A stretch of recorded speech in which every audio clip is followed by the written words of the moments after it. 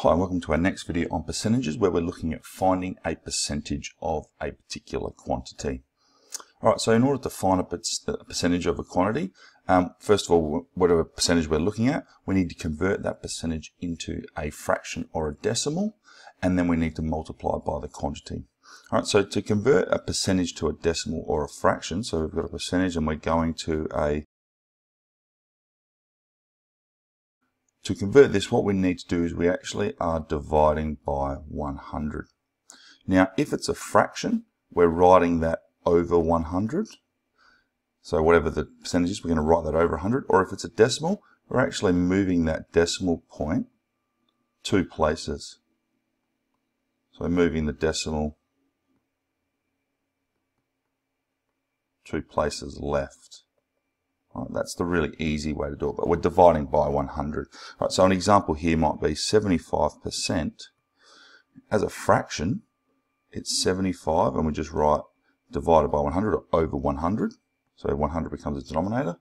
Or 75, and then if we move the decimal place 2 spots, we get 0.75. Now, my personal preference, I think converting to a decimal is the easier way.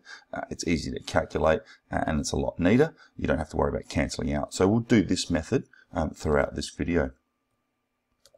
Alright, so an example, first example here, what is 40% of 150 kilograms? Alright, so we need to first convert 40% to a decimal. So if we have a look at that, 40, we go 2 spaces, decimal goes there, that equals 0.4. Okay, so now what we do is we go 0.4 and we multiply that by 150, and that equals, get our calculator, 0.4 multiplied by 150 equals 60. So that's 60 kilos. So 40% of 150 kilos is 60 kilos.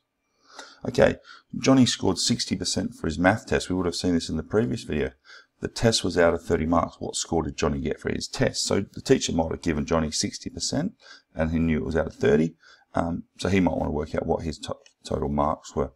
Alright, so first of all, what we need to do is we need to convert 60% to a decimal.